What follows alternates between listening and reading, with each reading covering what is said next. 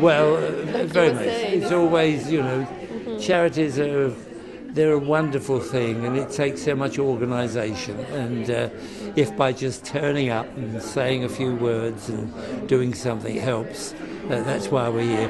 But really, the award should go to the people who, people like Anne, who work every single day to do something good for the charity. And I think it's wonderful what they do, that trying to bring family together, or if they cannot get the family to get foster family for the children. I think it's a great job what they do. And we like to congratulate them on their 10th anniversary.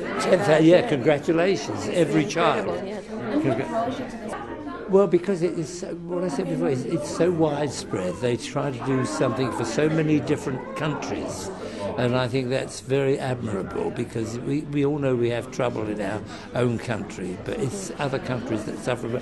Like Wilnalia in Puerto Rico. Wilnalia does a lot of work for a church. She has a foundation there, and you do a lot in Puerto Rico. Yes, we do. We work with children and try to get them a scholarship and work with education and things like that. But she's like me, not just a pretty face. That wasn't funny.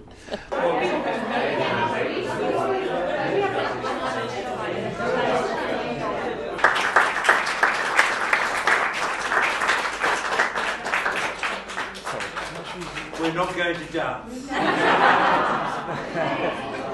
That's good, Anna. Yeah. Lovely. Excellent. We've never received an award together before. That's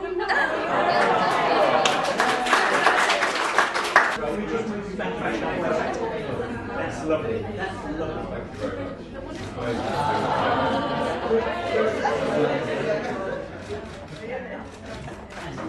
lovely.